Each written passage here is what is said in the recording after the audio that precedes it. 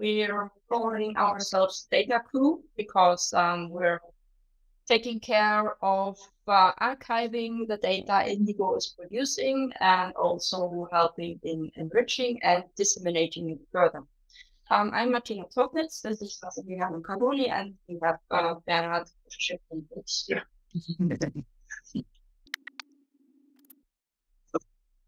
So what we're going to talk about is today is ARCHE, OpenAtlas, and lockups. More details on that you will know. These services are hosted by the ACDH-CH, which stands for the Austrian Centre for Digital Humanities and Cultural Heritage, which is an institution of the Academy of Sciences. It was founded in 2015, and in 2019 it was restructured and enlarged by the CH part. And it covers disciplines mostly dealing with language, music, history, and archaeology. And the institute is internationally involved in things like DARIA, CLARI, and SHOCK. These are like European research infrastructures. And the main aim of the ACDH-CH is to foster the humanities by applying digital methods and tools to a wide range of academic fields. So, what are the services? To give you a short insight, ARCHE is a digital archive, and I also wrote down some like guiding or main standards. And ARCHE is concerned with RDF data and code formats. OpenAtlas is the database, a spatial database, which has the CIDR-CRM ontology behind it. And then there's vocabs, which is there to host control vocabularies and provide them in SCOS form. And the guiding principles behind these three services are all concerned with keeping the data lifecycle ongoing and to practice or live good scientific practice. Of course, then among these guiding principles, we have FAIR data principles for data and metadata. The FAIR acronym stands for findable, accessible, interoperable, and reusable data. Then, of course, we have the open principles and facets of open science, especially regarding the software behind the systems. We're trying to be open source. We're also trying to have open data accessible to everyone. And then, well, the other principles, actually for the special case are not so relevant. And then also, we're very much interested in providing linked open data to not just have data readable and usable for humans, but also to have it when it's on the web, to have it like be able to share it with other systems of databases and so on. Then this is a bit the technical part. So we have some standards that we're adhering to. A lot of them come from the W3 consortium, the World Wide Web Consortium, the so-called semantic web standards. And then there we have the SCOS and RDF and so on. And then there's JSON-LD for linked open data. And then since we're dealing also a lot with metadata, we come along some standards like CIDR-CRM, IPTC metadata, EXIF, and XMP.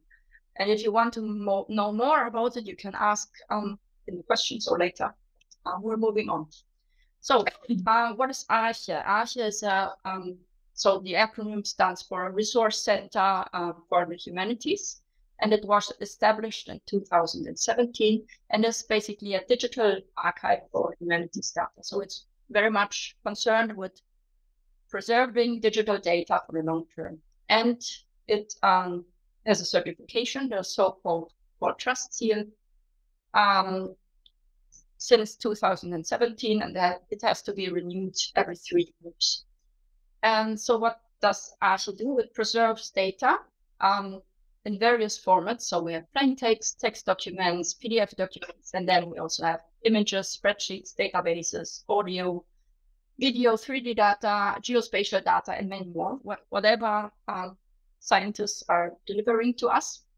But the important thing is that the files have to be provided in format suitable for long-term preservation. Then we're also looking for the case that the file names comply with our naming rules, which narrow down the selection of characters to provide like widest compatibility across systems and programs. And we also like to have as much metadata as we can and as possible. And ARCHE has a dedicated metadata schema. And then on the other hand, when data is in ARCHE, we have many ways to like spread it out again. And for this, we have the dissemination services and the API. Each collection in ARCHE and every public resource gets a persistent identifier. And then with this identifier, you can then like query for a specific dissemination service. And for example, you can get images via the IIIF service, or you can get the metadata for an image via an EXIF service, or you can also like via the API access general metadata, and then without knowing persistent identifiers, get resources out of ARCHE, and then based on metadata decide which ones you'd like to process further. And to visualize these dissemination services, we have here an example. So this is the dissemination services are presented as buttons below a resource. And then we have, for example, the IIIF endpoint, the view image, and the thumbnail service, which all somehow provide an image in various formats. Or we have the EXIF endpoint, which provides the EXIF metadata from an image in JSON format. And this then, for example, OpenAtlas is fetching this information. Or also, so INDIGO is building up a platform. This information could be fetched either directly from ARCHE or from OpenAtlas. And this is how a data set in ARCHE looks like. This is the test collection from INDIGO that we got. And this is like the top collection, the top level of the collection. And then if we dig in further, you get like an image preview. And for all the things we try to like, we get the metadata and we also display it. And there's basic metadata, but you could also, in an expert view, get a view on more metadata. Yeah, and I would like to start here. Yeah, I will present shortly OpenAtlas. OpenAtlas is an open source database software initiated about 10 years ago by an archaeologist, Stefan Eicher. And it is developed especially to acquire, manage, and edit research data from various fields, from humanities, but especially history and archaeology. We try to record complex relations as simple as possible. That means that we try to use our CDOCM or the CDOCRM, which is an international standard, which is used by quite many sites right now, many databases. We try to hide this ontology from the user, that the user can concentrate on simply inputting their data and connecting them, but in a way that everybody can reuse it. The greatest advantage, in my opinion, right now is on OpenAtlas is that it is very flexible. So you can enter data from historical projects, archaeological projects, and can also enter them in the same database. And it's what makes it quite special. You are very flexible. And with INDIGO, we now can handle also nowadays arts, graffiti arts. And yeah, this is how our user base looks like with a little bit test data from INDIGO. Yeah. So the other key component we are going to present is the vocab service. As you know, when we describe things, when we apply metadata, we need concepts and terms. And these concepts can be organized in lists, which are controlled by a curator or team of curators. and we can model these lists and or more complex structures in a machine-readable form. These products can be stored on the vocab service. As you can see, we can have multilingual vocabulary. So you have one concept which is linked to different terms in different languages. And we have unique identifiers to refer to these concepts. And we can also organize these concepts according to hierarchical relationships like child-parent or groups-associative relationships. As you can see here, some technical details. So we can serve these vocabularies to other systems in a wide array of formats. And you can also download the vocabulary or use the API. In general, we use the SCOS standard, which is also part of the semantic web standards. And the software on which our service is based is Cosmos. Here I also linked the GitHub page of this software. One nice thing, you don't have to have very deep technical knowledge to work with vocabularies. We have developed a tool that allows to create and modify vocabularies with a GUI and then directly import them into the vocabs service. When the vocabulary is published, this is how it looks like. This is the case of the INDIGO thesaurus. You can see here the hierarchy, or you can switch to the groups view, and you have some general metadata about the vocabulary. And if you select one concept, for example, Bernhard's, then you get the specific page for the concept, and you get some metadata, editorial note, and more information. And you can download the concept or even the whole vocabulary. This is the description of the general workflow. So how all these components are brought together. So basically, we have the photographs which are created during the acquisition process. Of course, they come with an initial set of metadata, or they are batch processed with some basic metadata. Then these photographs go through the whole processing phase. And of course, in the end, we have the auto-rectified images where no distortions are there, and they are directly comparable with each other. And of course, we have a rich metadata. We take everything and we store it into ARCHE. Why everything? Because we want the process to be as transparent as possible, and researchers, users, to have the possibility to look into all the products of the process and even recreate our results, so reproduce our results. We store everything into ARCHE, which provides, as Martina said, long-term storage. And we have also some basic metadata through our own metadata scheme. Then we have the vocabularies on the vocab services, and we import both into OpenAtlas, which is the service which is a bit more interactive for the users and the team of Project INDIGO, where they can annotate the graffiti and enrich the metadata, and also have data available in the SciDocs CRM according to the SciDocs CRM ontology. OpenAtlas also works as the backend for the web platform of Project INDIGO. And of course, when the data is updated in OpenAtlas, we can also update it on ARCHE. ARCHE, we have prepared ARCHE for delivering all this data.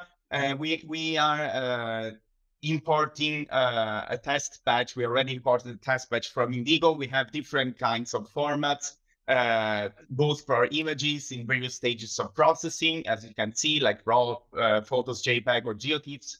And we have information that helps us create the 2D and 3D models. As regards the curation strategy, we curate also the really small things, because it is important that also file names are consistent, so you can track to which part of the collection a single file is related to. We provide formats that are easily compatible, and we also have a script that takes metadata which is embedded into an image and transforms it automatically into metadata for the ARCHE schema. And of course, licensing in another important question we deal with. As regards the relationship between ARCHE and OpenAtlas, this is done maybe through our API. So this is a bit more technical. let's say how ARCHE is structured. We have a basic API with core functionality. So as you know, IT people like acronyms. So CRUD stays for create, read, update, delete. So the basic functionality is working with the files. But then we have smaller services, microservices, like these dissemination services that do specific things with specific formats. In this case, for example, the EXIF endpoint, you can take all the embedded metadata of an image without even downloading the image. So you get a JSON file, which has all the info. Or as Martina already mentioned, the template service where you can ask for the image in a compressed way. So according to a specific resolution or the IIIM endpoint. If you're more interested in the ARCHE API, you can also check the documentation on the GitHub page. Yeah. When the data is then in ARCHE completely, we set up a new OpenAtlas database for INDIGO and established a connection to vocabs for the types and for ARCHE for files and metadata. As said, vocabs uses Cosmos API, and this is an API which many vocabularies use. And we implemented a feature that you can import any Cosmos hierarchy with a couple of clicks in OpenAtlas. And yeah, it fetches a GeoJSON, and you see here the hierarchy you saw before in the vocab slide. Here it is imported in OpenAtlas. And when the vocabs vocabulary is imported, then we can import the data from ARCHE. We use the simulation services Massimiliano explained. So we take templates, not the big pictures because they're quite large. We take the metadata, and then we map the metadata to the CDOC CRM. So we can then provide structured data from the metadata. So when was the graffiti photographed? Where was it photographed? Which is the link to the IIIF server, and so on. And on this page, I want to thank INDIGO. We've got a great teamwork for the great work. And in OpenAtlas, we don't make services for the project, but we also say the project enrich OpenAtlas, because every feature we programmed is also there for other projects. So with INDIGO, we have features like the production of artifacts, like the graffiti. We improved our time tracking system with hours, minutes, and seconds. We improved our database with 3D geometries, importing the vocabulary from vocabs and ARCHE. And we also now can have a complete detailed structure. So each graffiti can be better described in a structured way, which also a machine can read. This is again the workflow. Actually, this is the last slide apart from the thank you slide. So if you have any questions, you can write to us. Of course, we are available now for discussing any topic of the presentation. So thank you. You have very much in the great presentation. I can take questions now in the audience, please.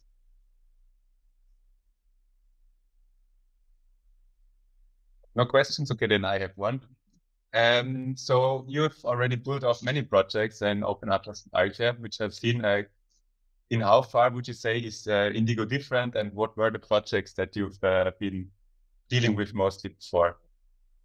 We in OpenAtlas deal mostly with historical and archaeological projects. And I would say most historical projects doesn't have so much data. You have the sources, maybe places, actors, and so on. These are a couple of 2,000, 3,000 data sets.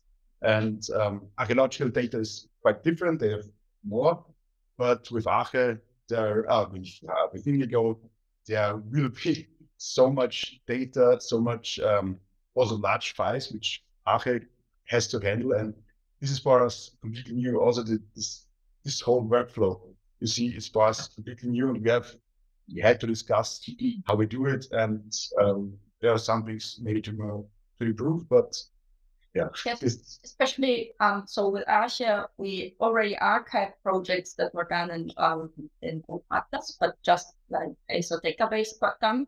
And now we have the case with INDIGO that it's a live project where we first have the data in ARCHE. It is then fetched into OpenAtlas and enriched there. And then this is why the arrow is like dotted, is we are still have to devise how can we get this information back to the archive to like have this further on term.